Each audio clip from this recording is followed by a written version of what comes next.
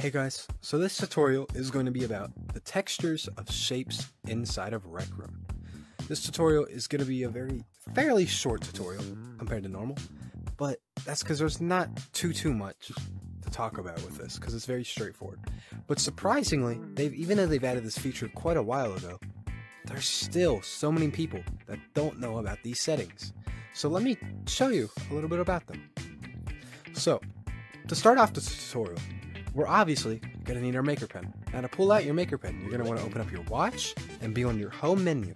You're going to want to click backpack and then hit use on the maker pen. Now if you have it favorited, you can pull your maker pen from behind your back. Now once you pull it out from your back, flip up your maker pen to see menu.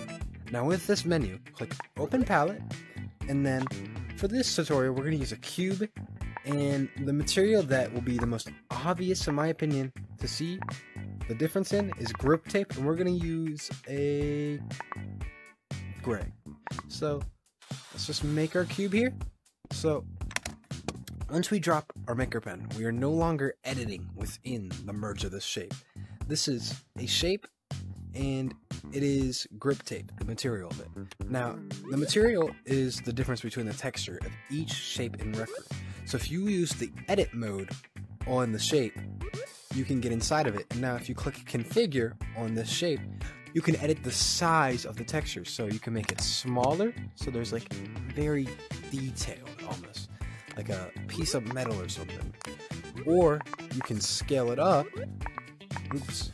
You can scale it up and have a bigger piece, but it seems quite blurry. You can mess around with it. If you scale it up like this, it kind of makes it look like a big piece of metal with little like smudges and stuff on it, in my opinion. And it can give your builds just a tad bit more detail, especially based on how like light hits the cube and stuff. It'll make it seem much more detailed just by doing this. Now, you can mess around with it as much as you want. Another thing that you can do though, if you go back to the edit mode and use the configure mode on it, you can offset it. So if it's not quite where you want it to be, you can offset it. So another feature with textures in RecRoom with the shape tubing in our maker pen. So let's pull out our maker pen again, open up our menu, click open palette, and then on the shape tube, let's click on this one.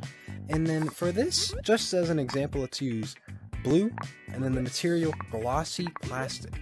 So make sure, preferably, turn smooth tubes off in your maker pen settings. This can be found on the second page of the settings of the maker pen. So I would recommend using 4 faucet tube and just tap it. So make sure you hit done editing here, so if you want to. So this is our piece of tubing here. We're going to pull out our maker pen and use the edit mode on it now.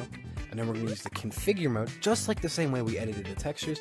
You see, you can still change the texture size here, but you can enable smooth tubes on it. So if you really decided, I want this to be a smooth tube, you can do it here.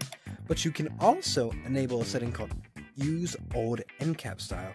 Now this setting kind of makes it look a bit more glossy, and it adds just a tad bit of detail you can't get anywhere else almost like this. And if you scale it up, you can use it as windows on skyscrapers, and the way light reflects off of it makes it look very realistic. Now, another thing that we have here in the configure menu is the faucets. You can easily change your tube faucets through this menu if you decide that maybe 4 isn't what I wanted to go with and I can use 5 instead. So if I use 5 tube faucets and maybe this is what I wanted instead, you can experiment around with it and get exactly what you want without having to redraw your tube over and over. So that's how you edit the texture and the tube easily in RecRoom.